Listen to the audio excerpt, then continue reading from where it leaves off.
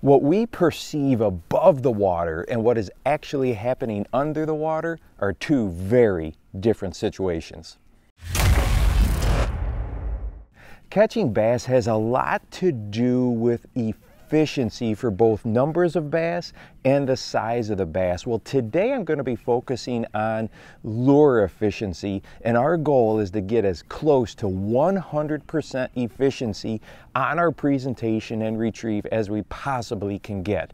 But that's not what always is happening. I'm going to be talking about three specific types of lures and/or presentations today, and that's soft plastics fished on the bottom, drop shot rigs, and deep diving crankbaits. Let's start off with soft plastics fished on the bottom, and that is probably, as anglers, our biggest misunderstanding or myth of what's really going on. Let's go ahead and start off with the shaky head.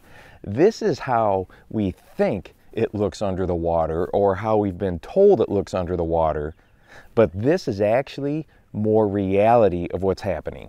Now let me say right up front, if you're fishing lakes and rivers that have a very clean bottom, mainly rock, you're going to be in pretty good shape for most of your presentation. But if you're fishing anything that has a silty bottom, a mucky bottom, leaves, moss, vegetation that's just off the bottom, boy, this is definitely something you're going to want to take into consideration. And another factor, of course, is water density. The colder the water, the more dense it is, and it's going to push down on our lures differently in the cold water months than it does in July, August, and September. So all of these are factors that play into it. And there's several different ways that we can fix this.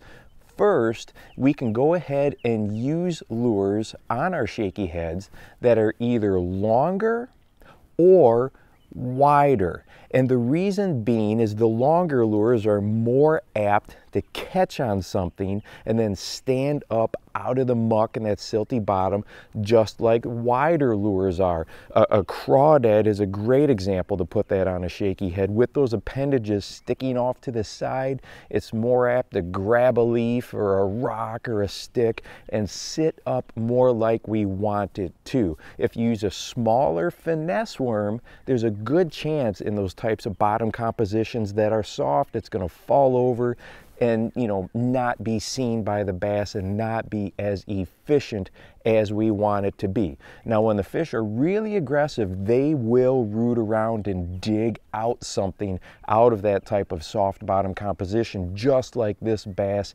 here is doing.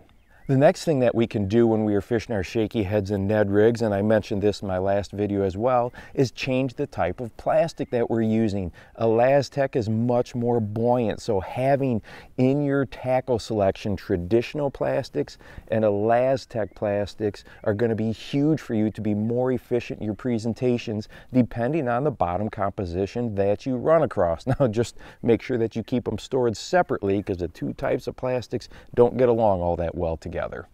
And the third thing that you can do for fishing soft plastics on the bottom is, if you have not given the Tokyo rig a chance yet, I really think it's something you're going to want to investigate this season. This particular rig excels at keeping that bait up off of that soft bottom.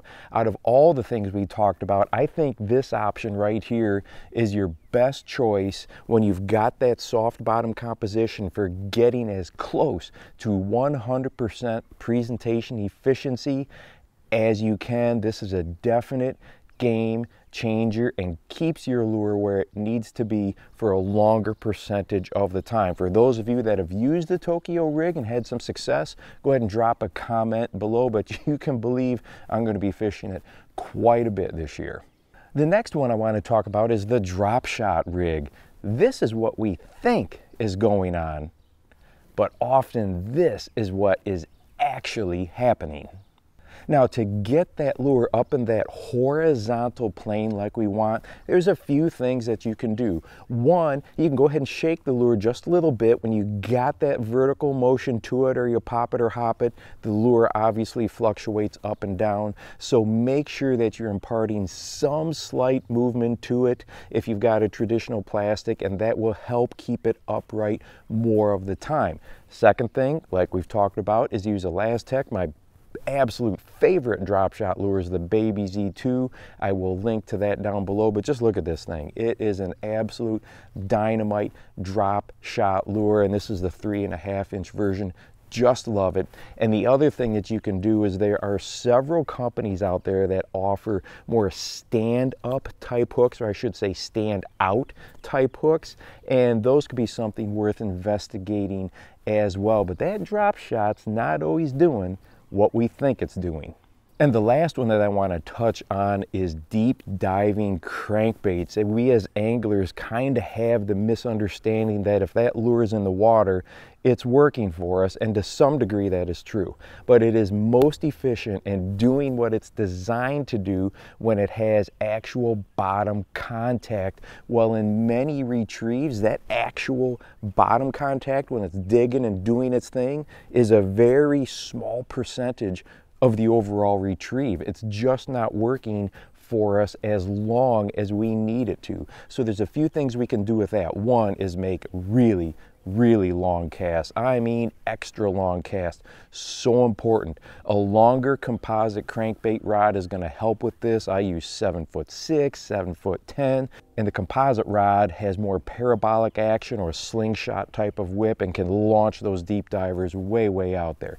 The next thing we want to do is slow our reeling down. Bring that crankbait a little bit slower. A lot of times we bring that crankbait way too fast, or we think if we reel it down quick, it'll get to depth sooner. That's actually doing just the opposite. You want to reel it a little bit slower so it really digs and crawls, and it will get to depth quicker than if you reel it too fast. And the third thing we can do to get that deep diver in the zone longer is use a fluorocarbon line, because it sinks, and try to stick around that 10-pound, 12-pound mark, and you will get some more depth out of your crankbait as well.